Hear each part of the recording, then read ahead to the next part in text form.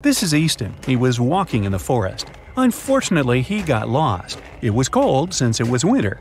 After wandering around for a while, Easton saw 3 roads. All of them seemed dangerous. If the guy took the road leading to the left, he'd have to go through the area where a pack of hungry wolves lived. If he went straight ahead, he'd go through a place inhabited by huge brown bears. The right road would lead him to a lake covered with thin ice. Which way should Easton choose?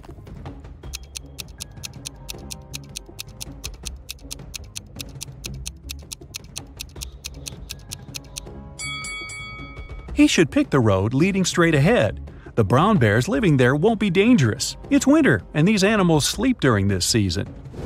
Serena went to the spookiest house in the neighborhood on her own. That definitely was a mistake. Once she got inside, the door got locked behind her. Now she had 3 ways out. Behind the first door, there was a zombie. Behind the second door, there was a vampire. Behind the third door, there was an angry ghost. Ooh. Which way is the safest?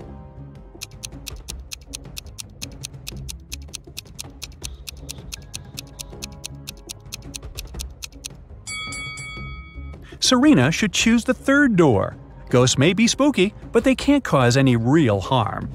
Serena told her friends about her adventures and, of course, they didn't believe her. So the next night, one of them, Rylan, decided to go to the house too. Once he walked in, the door behind him got locked. And again, there were 3 ways out. But this time, behind the first door, there was a huge magnifying glass. It used the light from the sun to burn anyone and anything that was inside. Behind the second door, there was a huge dragon that disliked strangers. And behind the third door, there was a hungry lion. Which way should Rylan choose to survive?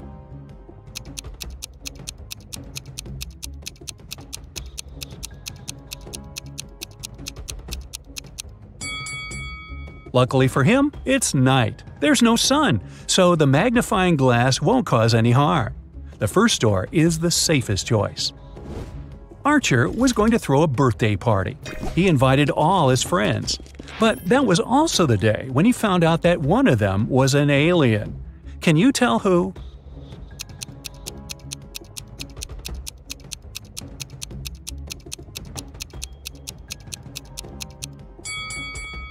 It's Alex. Look, both of his shoes are left one. That's weird.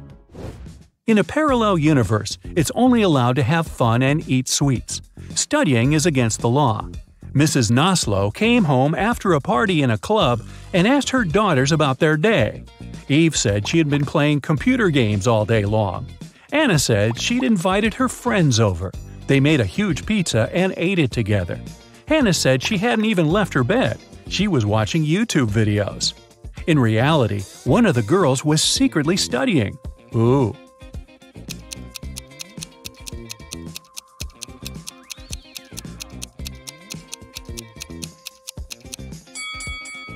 Hannah, look at her hands. There are some ink stains. If she had been watching YouTube, she wouldn't have used a pen. Karina was going to become a historian. After classes, she liked to go to the History Museum to read her books and learn new things. One day, while the girl was studying there, she went to the bathroom, leaving her stuff behind. When she returned, she discovered that her wallet was missing. Noelle said she never paid attention to Karina or her stuff. Tucker said that at that time, he was on the phone with his friend. Lyra said she hadn't stolen anything. Who lied?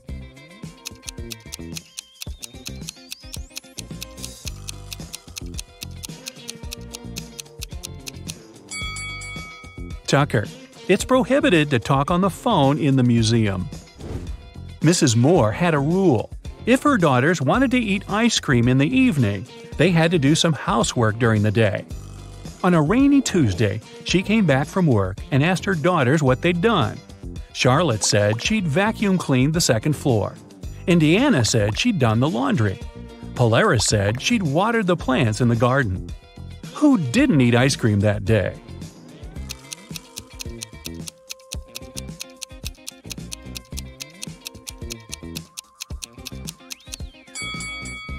Polaris. She said she'd watered the flowers. But why would she do it if it was raining outside? Detective Callum is on a mission to find a vampire and an elf. He knows that the vampire lives in the red house on the left side of the neighborhood.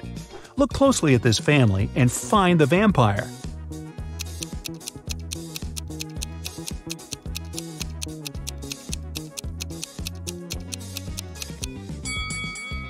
It's this guy. He's walking past the mirror, but there's no reflection.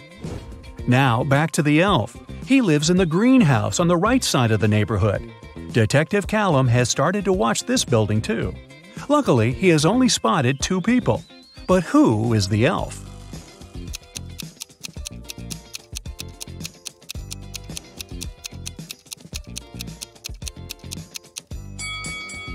It must be this guy. Look, his ears are pointed. Mr. and Mrs. Mitchell called the police. They said that their son, a private school student, hadn't come back from school. The problem was that he suffered from amnesia. The police started to search the city. They found 3 teenagers with amnesia who didn't know their names or the names of their parents. And still, they managed to figure out who Mr. and Mrs. Mitchell's son was. Can you understand it?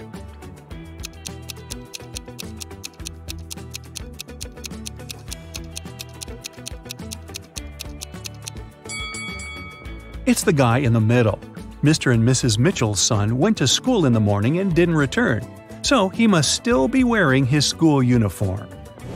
Phoebus crossed the border of 2 countries every day, riding his bike and wearing a huge backpack. The custom officers checked his bag every day but couldn't find anything prohibited. And still, they were sure that Phoebus was up to no good. They were actually right, but they couldn't understand what was wrong. Can you figure it out?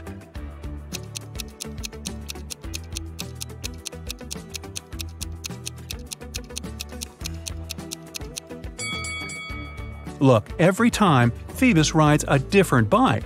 He smuggles bikes right in front of their noses. Mrs. Adams came back home. She had 3 children who were grounded and not allowed to watch TV. When she was about to get into the house, she heard that the TV was on. But when she entered, it had already been turned off. Serenity was in the garden. She said she had been redoing her flower bed for the last couple of hours.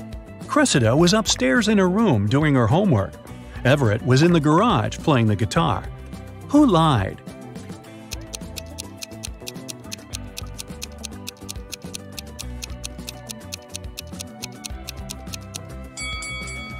Serenity.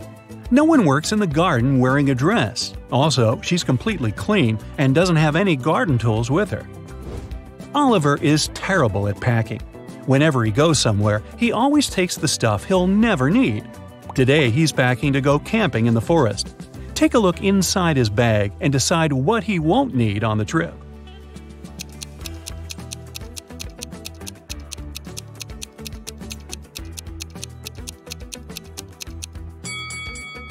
Look, there's an electric kettle. There's no electricity in the forest, so he can definitely leave it at home. Now look at what Oliver has packed for a weekend at his parents' house. What things won't he need?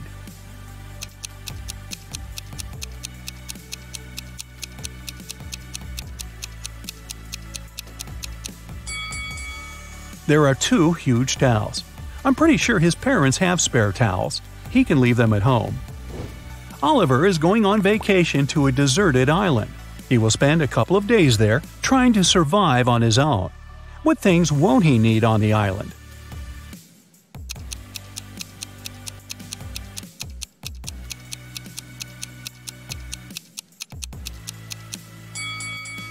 Oh boy, don't take this laptop with you. It'll run out of power really fast. Susie was finally going on vacation, and she was planning to spend it in Mexico. She lived alone, so she asked her friend to look after her plants and her cat. The friend agreed and took them to her house. When Susie returned, she realized that someone had been in her house while she had been away. How did Susie understand it?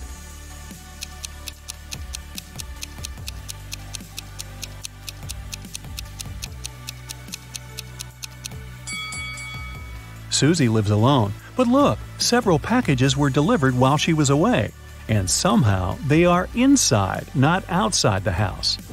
Elijah got into a road accident. He crashed into a tree. He smashed his car and got several bruises himself. He didn't break any rules, and still, when the police arrived, they noticed one small detail and took his driver's license away. Why?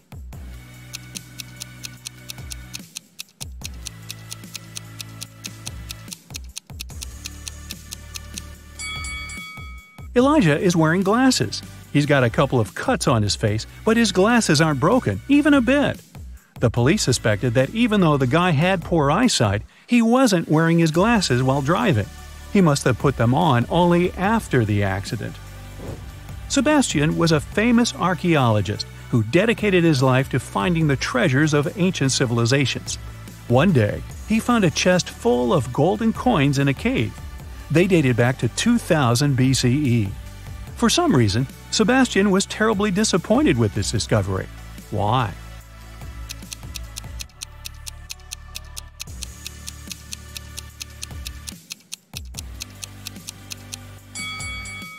The coins were fake. Back in 2000 BCE, people didn't know they were living in the era before the current one, so they couldn't possibly have engraved this date on their coins. Nice catch.